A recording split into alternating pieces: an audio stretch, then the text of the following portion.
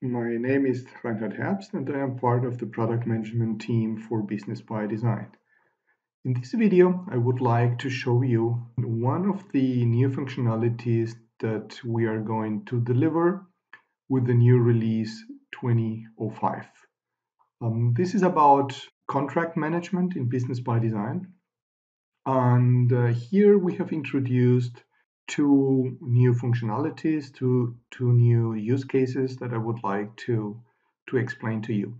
So the first one is about being able to recognize in the contract itself if a contract item has been renewed automatically or manually. The second use case, the second functionality, it's about renewal rules on contract items. So far in Business by Design, you could not remove a renewal rule from an item.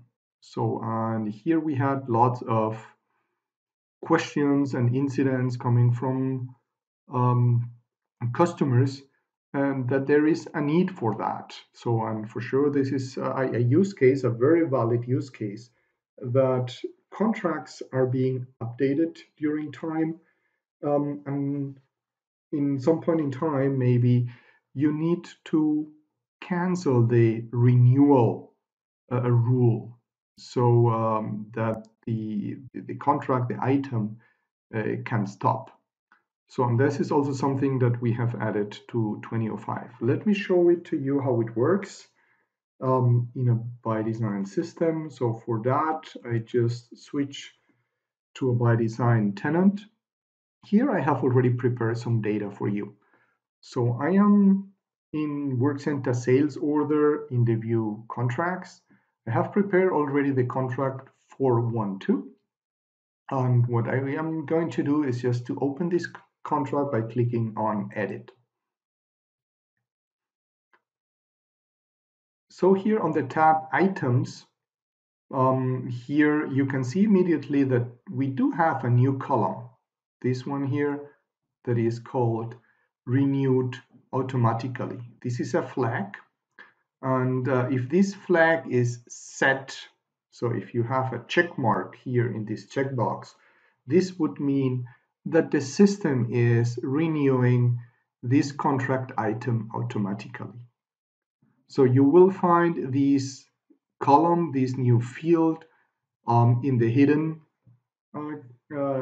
fields.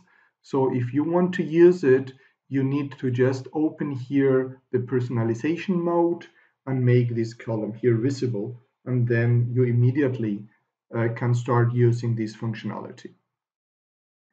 The second one, it's about the renewal rules.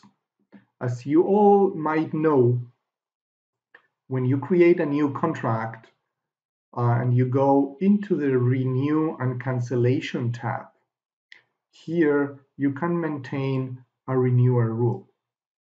This renewal rule is being then copied to all items that you create for this contract. Right here you see we have here 5 items for this contract. Some of them are completed, some of them are in process. So and let's take for example here the item number 50. You see here we have the renewal rule, new item, 1 month before redetermined price. So and this one is the same that we have on header level when you create for the first time the contract. So what you can now do is just to remove the renewal rule from the contract item that you wish. Here, what I do is just to select the number 50, select the renewal rule, I delete it, right? Then I can just save it. And the contract is now being saved without the renewal rule.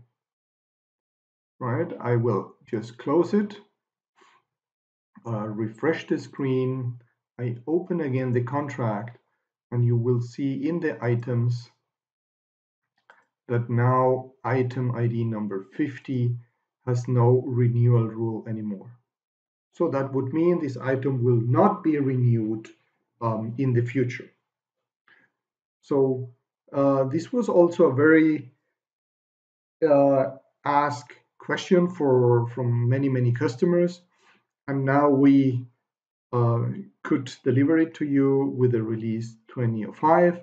I hope you like what you have seen and you can make use of it in the future. Thank you very much and talk to you soon. Bye bye.